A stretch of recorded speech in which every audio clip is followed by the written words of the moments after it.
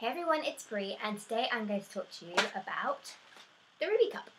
So this is the box the Ruby Cup comes in, and I'd just like to say thank you to the Ruby Cup before I start this video for agreeing to send me a sample. They were really sweet. I talked to them, they're a lovely company. Some menstrual cup companies I've contacted have been really rude and come back to me saying absolutely not, that's lame and stuff. Cupley was one of them. But some are really good, and Ruby Cup was a lovely company, so thank you again, Ruby Cup. The Ruby Cup comes from Kenya. And there are some really nice business ethics, I think, in that I'll explain a little bit later on. But to start with, the lighting's going up. So the Ruby Cup comes in a pouch, like this. It has the instruction leaflets inside it. I'll look at them in a bit more detail in a second. That's the Ruby Cup. And this is what it looks like. So I really like this cup. Like I say, it's made of a very good quality, I think, medical grade silicone. Its diameter is 45mm across the top. Sorry, it has a diameter of 45mm. It can hold 20ml, I think, and the Ruby Cup comes in one size. And I was a bit sceptical when I got this cup because I have had a problem with inserting cups before, being with rims that are too big. But this cup has got a very good resistance. It's not a soft cup.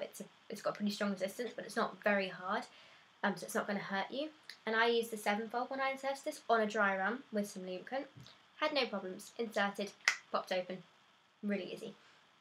And it's because it's a very firm cup, it's easy to push up into your vagina, so you don't have to worry about it collapsing like a soft cup would if you're just kind of, not the actual soft cup, like a softer menstrual cup would. It's got a really nice stem with very easy to grip bobbles. I don't know if you can see that. And that's the inside of the cup. That's what it looks like. I love this cup, and yeah, well, the stem's hollow as well. So you can see that. There, you can kind of see it. It's hollow. Has 4 suction release holes at the top. 1, 2, 3, 4. Some measuring lines. I don't know if you could see them actually. Very faintly there, I don't know if you can see that. 5ml, 10ml, 15ml.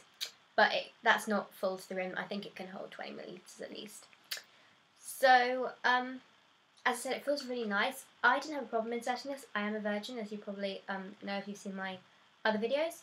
It has grip rings. This is the only thing I think I can find that's really bad about this cup, is that it has very subtle grip rings. It's not very strong. So if you're new to cups, it might be a little bit tricky for you, but I have cups that don't have any grip rings, so to have something there is better than nothing. You don't have to worry about this cup not opening. It will open, and it definitely forms a very strong suction. It did not want to come out of me. I had to grip it and pull it pretty hard, but, you know, that's just, some cups do that. So yeah, I really like this cup. I would recommend it to someone. And now just going into Ruby Cup a little bit more. This is their instruction leaflet. Very nice, very short, very detailed. Some lovely pictures there. Now the thing I really like about the Ruby Cup is that it's from Kenya, and when you buy one Ruby Cup, they donate a Ruby Cup to a girl in Kenya, a schoolgirl in Kenya, to keep her in school, because girls in Africa often miss 20% of their school year due to the fact that they don't have adequate menstrual care, because they can't afford the disposable pads that are on the market there, or they don't have access to them. And when they do that, they're more likely to drop out of school, they're more likely to get married sooner, have more children, get lower paid jobs. So it actually is a really good way to help bring these countries out of poverty, is to give the girls menstrual products, so a menstrual cup or pads or whatever, in this case cups, and it keeps them in school, means they can get a better education, probably marry later, have less kids and get better paid jobs.